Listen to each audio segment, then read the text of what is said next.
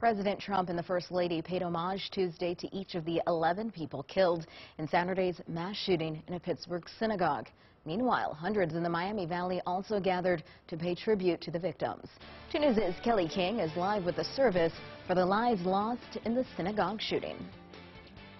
Organizers say close to 1,000 people from all religious backgrounds and all walks of life filled Temple Israel in Dayton last night to pay their respects.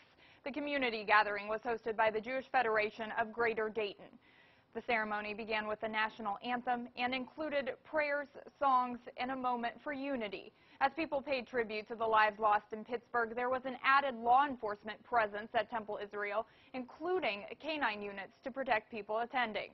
Speakers at the event aimed to inspire hope and understanding through the loss.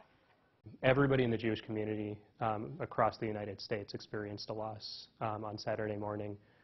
It was the loss of a feeling that Jews were safe. If we understand where each of us is coming from, then there is no problem we can't solve. A number of city and county representatives were at the event. Dayton Mayor Nan Whaley couldn't make it, but says in a statement this tragedy is showing that love and support for those affected is part of what makes our community great. Kelly King, 2 News Today, working for you.